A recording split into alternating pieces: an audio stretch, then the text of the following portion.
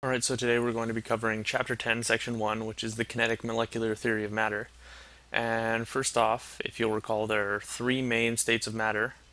There are gases, liquids, and solids. Now, chemicals in all of these states obey the kinetic-molecular theory of matter. In this video, though, we'll only be covering the behavior of gases. Now, you may be wondering, what is the kinetic molecular theory of matter? Now, let's break it down a bit. The word kinetic comes from the Greek for movement or motion, and obviously molecular is referring to things on a molecular or atomic scale. So it's a theory, and it's based on the idea that all molecules in all three of these states over here are in constant motion, and it successfully describes, or at least adequately describes, the forces between the molecules as well as their behavior collectively. So the kinetic molecular theory, as it applies to gases, models what is known as an ideal gas. And ideal gases are not found in nature. However, they are a hypothetical gas that fits perfectly all the assumptions of the kinetic molecular theory of gases and can accurately describe to some degree the behavior of real-world gases. So the theory is based on a few assumptions about the behavior of ideal gases.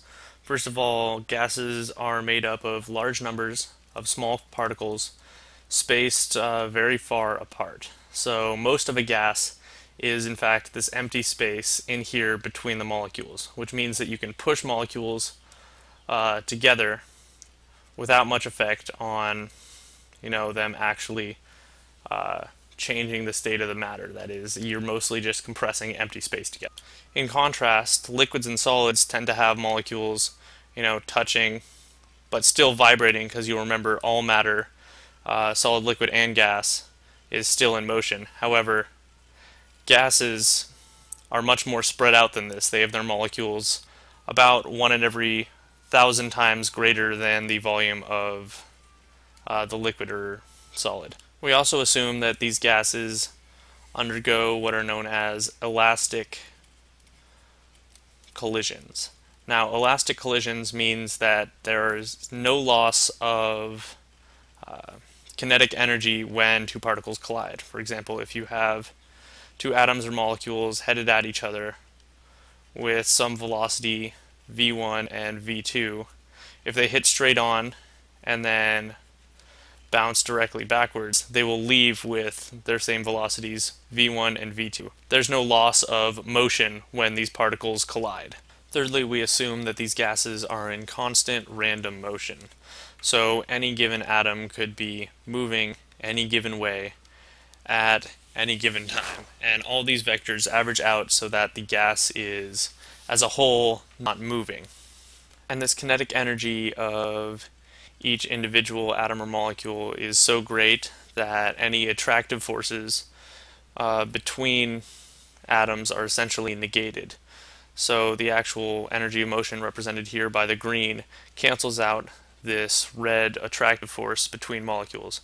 So we assume in a gas that there are no attractive forces between various molecules. And you can think about this as they're sort of like billiard balls, like we drew over here, where instead of colliding and sticking together or wanting to be together, they simply collide and bounce back with the same energy they had before. And the way we measure the velocities of these gases is through temperature.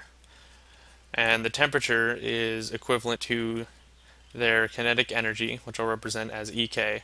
And the formula for kinetic energy is mass times the square of the velocity over 2. So as you can see, if you have two molecules at the same temperature, like say hydrogen or oxygen, oxygen is much more massive than hydrogen. So it's moving slower at the same temperature because its mass is higher. However, the kinetic energy is still the same at the same temperature for these two gases. So now we're going to be covering the nature of gases in the real world. And though there are no ideal gases in nature. Most will behave as ideal gases if you have normal temperatures. And so the first characteristic we're going to be talking about is gases' ability to expand. So gases will fill any container that they're put in. Let's say you have a 1 liter container with a bunch of gas in it, represented by these dots showing individual molecules. And then you have a 2 liter container, let's say. The same number of molecules will be able to fit into this container. It won't just take up a 1 liter space in the middle. It will expand out to fill the entire container, because if you'll remember, gases move, or gas molecules move in straight lines until they collide with one another or with the walls of their container, and then bounce back.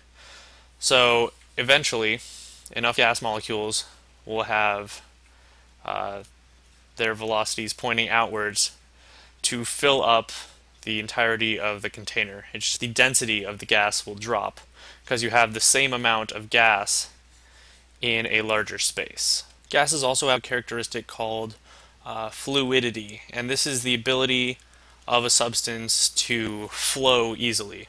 So because gas molecules are so far apart, they can easily glide past one another if there's some sort of force acting on them. Much like when you run your hand through water, the water will just gradually flow over your hand. And this is why both liquids and gases are called fluids. That is, they are a material with the ability to flow easily. So they also have a characteristic of low density, and this is because, if you'll remember, as I mentioned earlier, gases are about 1/1000th as dense as their liquid and solid counterparts. And this is because, again, the molecules are very spread out in a gaseous system, whereas the same system, if you were to lower the temperature or increase the pressure, the molecules would be packed very close together like this, and they'd be vibrating on top of one another. If they were liquid, they could still, flow past one another because liquids are still fluids, or if they were solids, they'd be locked in place. But gases, because they are mostly this empty space in between, they are far less dense than solids or liquids. Because of this low density, gases are compressible. That is, you can take a high volume of gas. Let's say you have this gas all spread out in a 1 liter beaker. You can then take, a beaker that is a quarter of a liter, and you can still have all the gas molecules within it. Let's just label quarter liter, but you've just pushed the molecules closer together. You've decreased the amount of empty space between the molecules while keeping the same number of molecules. And this again is because most of the volume of the gases is this empty space over here. The actual molecules take up very little of what is felt to be the gas. Finally, gases exert properties known as diffusion and effusion. Now, diffusion is the ability of gases to spread through a room. For example, if you have a flask full of, let's say, ammonia or something with a bunch of ammonia molecules in it, if you take the cork off, the motion of the ammonia molecules, though it's random, some are going to the right, some are going down, some are going up, eventually, after bouncing off the walls enough times, many of them will find a way up out of the container and spread throughout the room, which of course has oxygen and nitrogen in the air. And because air and gases in general are so low density, these ammonia molecules can just, pass right through and spread throughout the room. And the more time you give it, the more these gases will naturally mix. And of course, some air molecules will find their way into the container until eventually the mixture of ammonia in and out of the container is such that it's equal.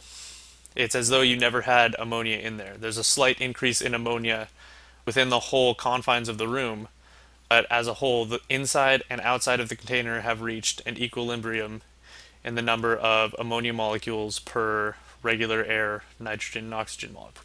Fusion, on the other hand, is the ability of a gas to pass through a tiny opening. Let's say you had helium in a balloon and there was a little hole right there. It's a measure of the rate at which individual or small groups of molecules can diffuse through that hole to intermix with whatever gas is on the outside. And because lower mass molecules like helium have to have a higher velocity in order to have the same temperature as higher mass molecules, you can see that lower mass molecules like helium will tend to effuse more quickly because they have a higher velocity at the same kinetic energy, again because their mass is lower and the mass and velocity are inversely related. And though we've been covering ideal gases this whole video, we're now going to be discussing real gases.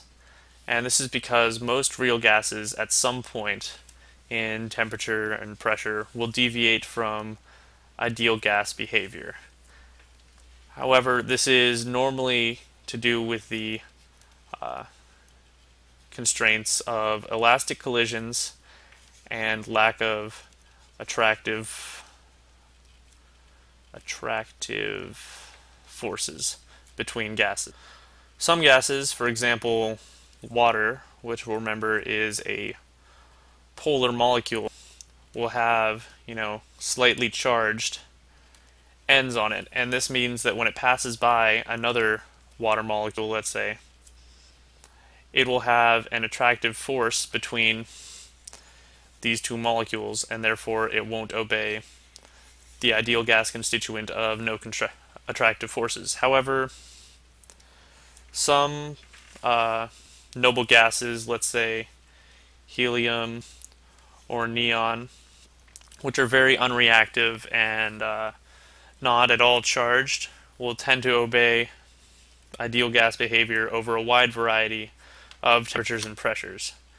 However, most gases, when they get down towards their boiling point, will tend to start to have intermolecular attraction, much like the water over here, and they will start to form, water molecules, or not water molecules, but liquid molecules of whatever substance you're using, and they'll start to collect together without any space in between, and that will disrupt the ideal gas behavior.